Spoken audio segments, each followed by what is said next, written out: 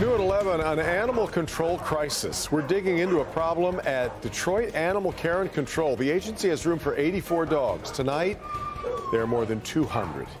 You know, on a good day, the facility has too many animals, and now it's even worse. Glad you're with us at 11. I'm Devin Skillion. I'm Kimberly Gill. The agency has 38 cats, which they can accommodate, but the dog situation is not sustainable and it is not safe. And of course, nobody wants to euthanize these animals. Mara McDonald is live outside the agency. Mara, why do you think they got this explosion of dogs all of a sudden? So, Kimberly, according to staff here at Detroit Animal Care and Control, most of these dogs that you're about to see inside, they're really young. I mean, like under 2 years old. So they think these were pandemic pups that people simply don't want to care for anymore. It's really hard to walk down the aisles, see so many dogs, and they're all really young. It is very serious. We have capacity for 84 dogs in the shelter.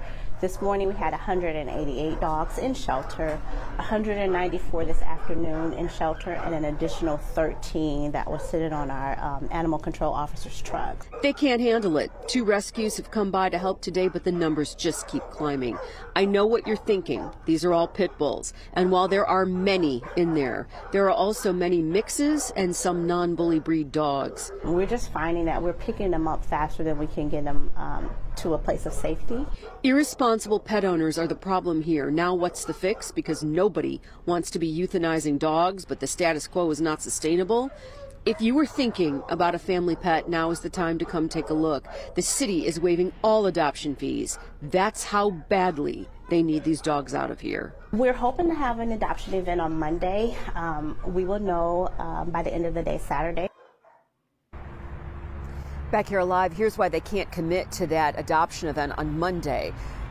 These dogs, or at least a good portion of these dogs, need veterinary care. It's unclear whether they're going to be able to secure those services. They should know on Saturday if that happens. We will, of course, update you, but something else to consider, Devin and Kimberly, Animal Care and Control is open from 10:30 to 3:30 tomorrow. I know they would love it if people would come down, take a look at all the dogs they have, and maybe take home a new family pet.